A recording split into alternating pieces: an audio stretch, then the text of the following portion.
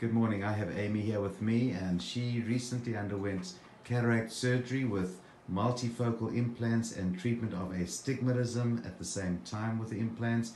And she's going to tell you her experience with her vision, etc. Amy, what do you want to tell me?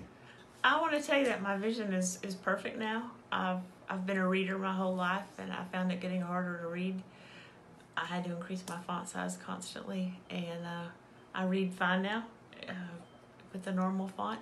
I'm also able to drive at night again, which I hadn't been able to do in about 10 years. So this has been life-changing for me, and I would definitely recommend Dr. Matskin to anybody who's interested in perfect vision. Amy, tell me about the night vision. Do you experience halos or glare? Is that a problem for you? I had halos before, and that's why I'd quit driving at night, but I no longer experience that at all. Do you have any difficulty seeing a computer? No, not at all. It's absolutely clear.